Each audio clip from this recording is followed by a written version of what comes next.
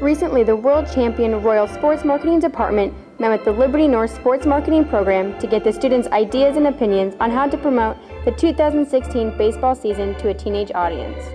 Getting to work with the Liberty North Sports Marketing class has been very beneficial for us. It's really an untapped market. We don't know much about the high school demographic, and so it's a chance for us to learn about what students do, their behaviors, how they intake games, how they engage and interact. So we saw a lot of interesting ideas today.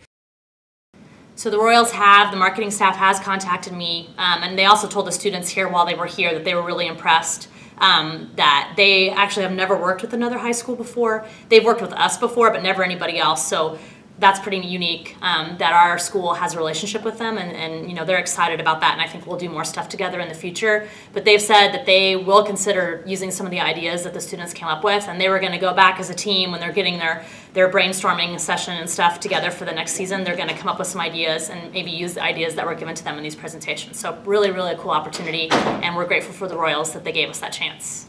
We're surprised to learn about some of the different giveaway items that students like, how they engage with social media, how they come and go to games, how they kind of walk around and where they like to sit, but very surprised by what sort of items they like for freebies. So projects like this are effective because not a lot of other schools and high schoolers get to work with teams like the Royals, and then we've also worked with like Will Shields from 68 Sports, who is a Hall of Famer for the Chiefs.